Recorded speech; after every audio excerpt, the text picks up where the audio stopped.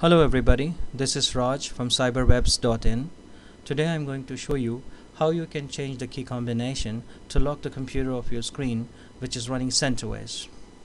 My computer at the moment is running CentOS 7. I would log on to my computer.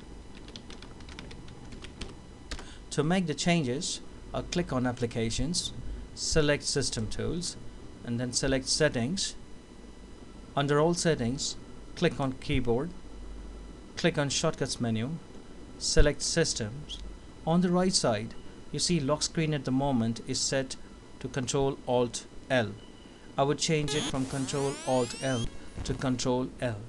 To make the changes, highlight lock screen and press Ctrl-L. Ctrl-L is now accepted for locking the screen of my computer. I would exit out of the keyboard settings and I would use Ctrl and L to lock my computer. Well, Ctrl and L is accepted for my computer. Thank you very much for watching this video. I will be uploading more videos. Thank you again.